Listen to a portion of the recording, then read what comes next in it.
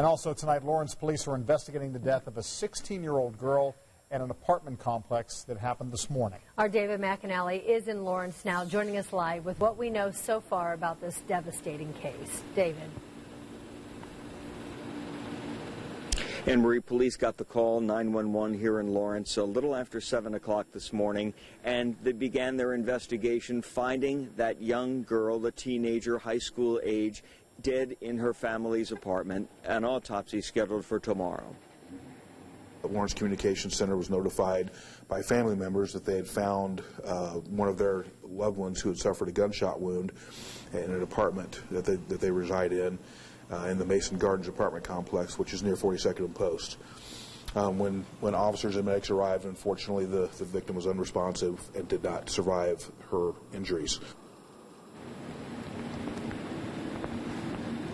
The victim is 16-year-old Shiloh Britton. The school district says that it is providing any services. It's going to have counselors available at the school for any students who need to come forward and need to talk about this. We'll continue following this and have more tonight at 11 o'clock on Channel 13 Eyewitness News. David McAnally, Channel 13 Eyewitness News in Lawrence.